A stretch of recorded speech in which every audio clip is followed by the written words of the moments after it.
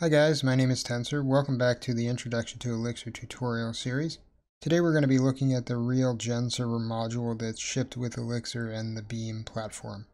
So if you remember, in the last video we implemented our own generic server. This has a lot of the features that GenServer has, and it's actually implemented in a very similar way to GenServer. But when you really get down to it, it isn't complete, and it also isn't efficient to have to re-implement this pattern in every application that you create that needs it. And this is why GenServer is included as a part of the OTP platform. In fact, there are abstractions like agents that work over top of the GenServer abstraction. Here I have a nice little diagram of the lifecycle of a GenServer. On the left side here we have the client side. These are functions that we can call from outside of the GenServer process. And then on the right side we have the server side, which are functions that get called inside of the GenServer process. In our last video we showed how you can just call GenServer start to start the process, and what this does is it initiates GenServer init, which then calls to the init callback, which then sets up the state inside of the GenServer.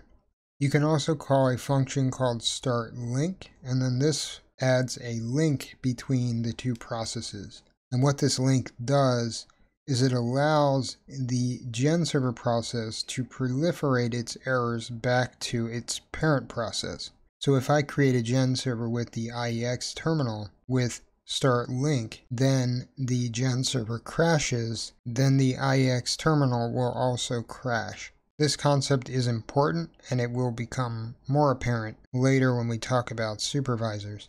After we have our GenServer initiated with the init callback, GenServer just kind of goes into a loop, and it waits for incoming messages.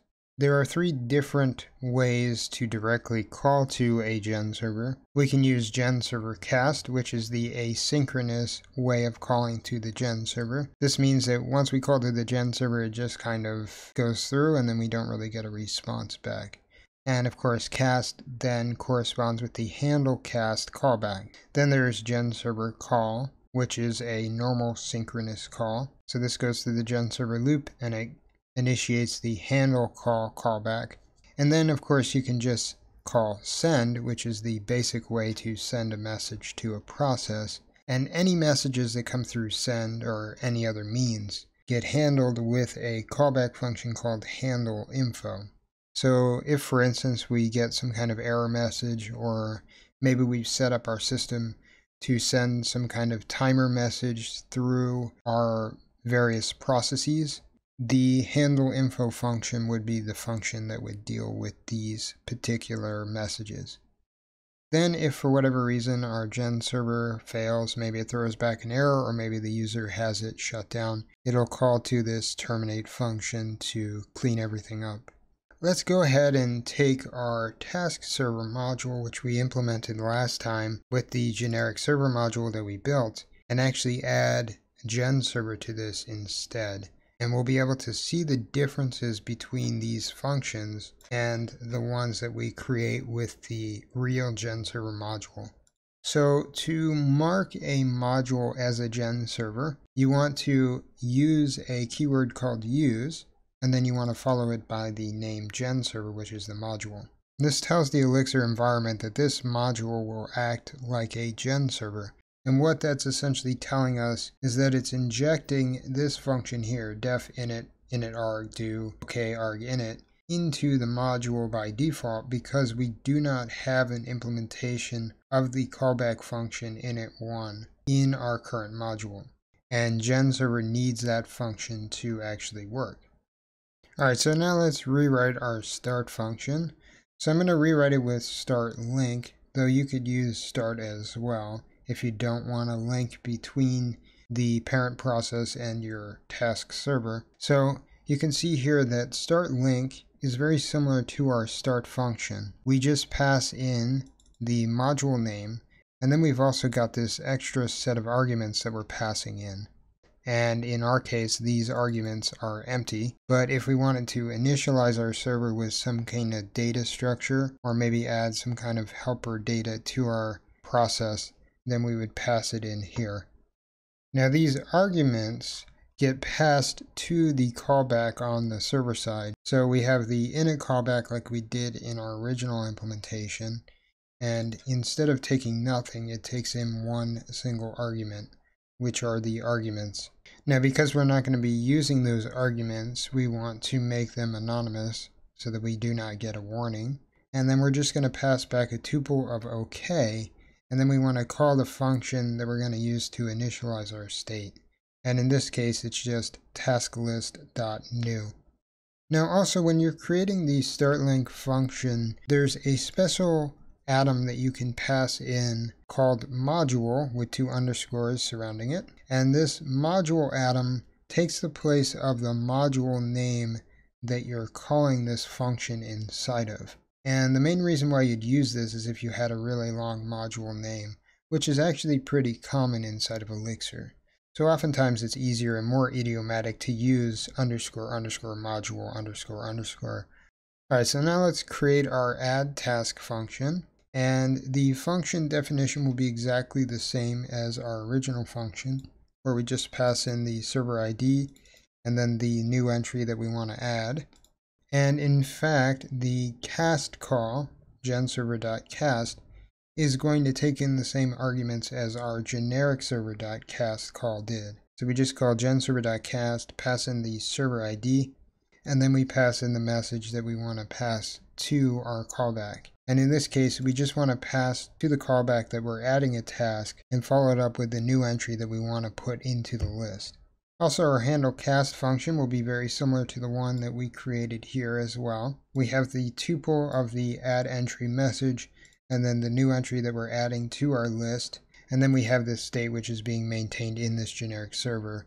The main difference here though is the return statement. So rather than just calling task list add task and passing in our task list and our new entry, we want to create a tuple and pass back an atom of no reply, followed by our call to task list add task. And of course, I've named our state, but it's literally the same thing as the task list variable.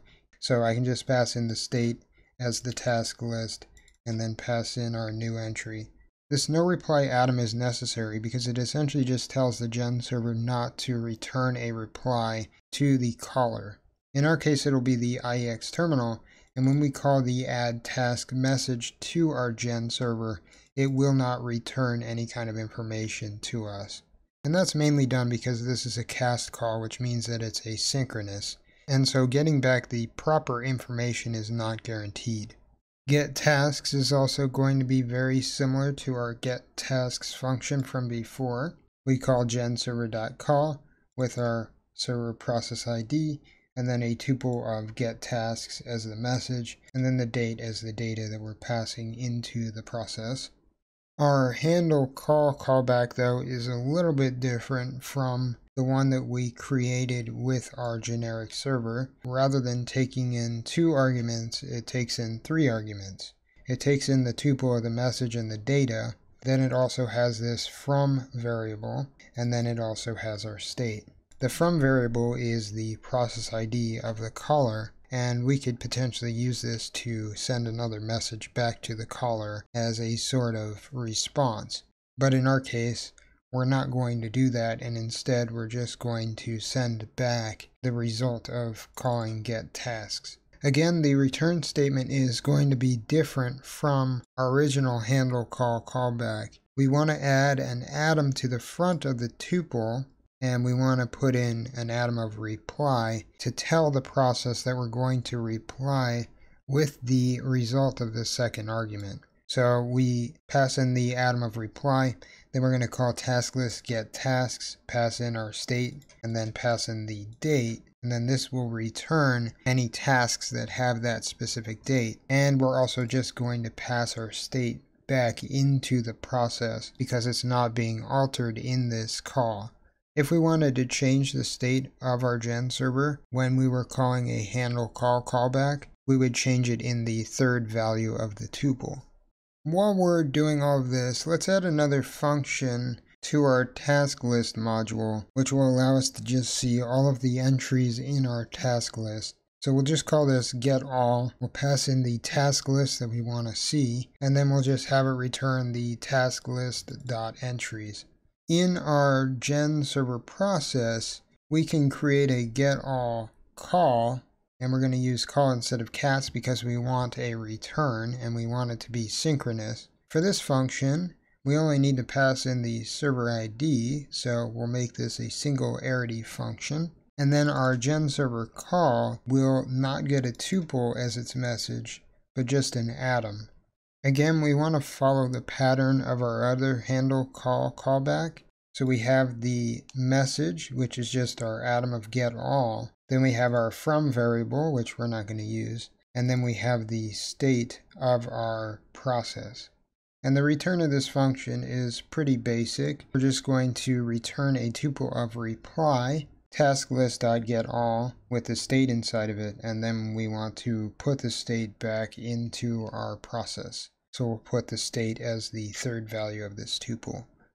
And I guess we should also implement the updatetask functionality into our GenServer as well. And if you remember, our updatetask function takes in 2 arguments, and then it calls to a 3 arity version of the updatetask function down here to update our tasks. Updatetask will take in the server process ID and then the entry, and then we'll call GenServer cast because we want this to be asynchronous. We'll pass in the server ID, and then we'll pass in a tuple of updatetask and the entry. The callback is really simple. We just pass in our message with the data, so updatetask entry, and then of course we pass in the state, and then we're going to call no reply, and then call task list update task with the state and the entry inside of it. As we saw in the lifecycle chart, we also have a handleinfo callback function that we can implement. And I mentioned that the handleinfo callback function can handle any other type of message that we receive in our GenServer process that isn't defined as a call or a cast or isn't explicitly defined. And so we can use this to essentially create what is essentially an error handler.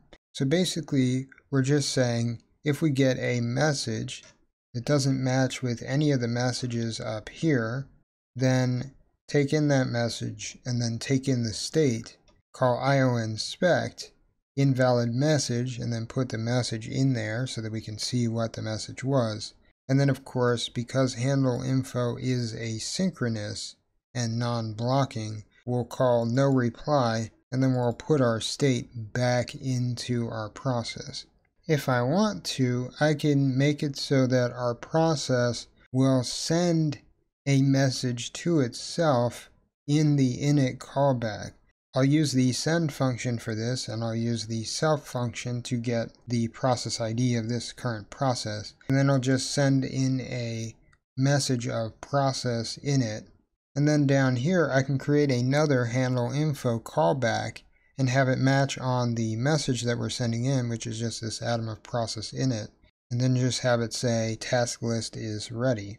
Alright, so now let's hop into our IEX terminal and see how this works. So I've gone ahead and compiled the project, and I now have it running inside of this terminal. When I call taskServer.startLink, I'm going to match it on a tuple of OK followed by the process ID. Then our little send call sends the message to this process, which then uses the handleinfo to pass back that the task list is ready. And of course, we get OK and our process ID for the GenServer. We can see that our getAll function works. So if we call getAll, we currently just get an empty map because we have no entries in our current state.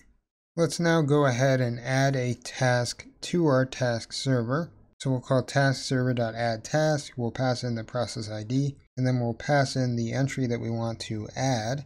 Now because I called this twice, if we go ahead and call getAll, you can see that we get both entries back. Let's go ahead and call updatetask to change our entry of ID 0 to say learn Elixir, and then have it also have a different date. So now when we call getAll, you can see that we now in fact have 2 distinct entries. And of course we can use our taskServer.getTasks to get each of our entries by its date. If we want to, we can go and check to see that our error handleinfo function is working. So the hello message that we've sent in here is not valid, and it doesn't really know how to handle it outside of throwing back this string telling us that it's invalid.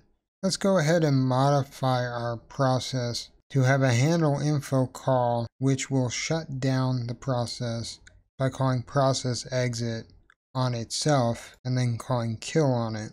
So notice if I put this underneath of this handleinfo function, we'll get an error because this will never actually match. If we pass in the shutdown message, it will be caught by this function because of the way that the pattern matching happens. So we need to put this function above this other function, and this way it will properly match to shutdown.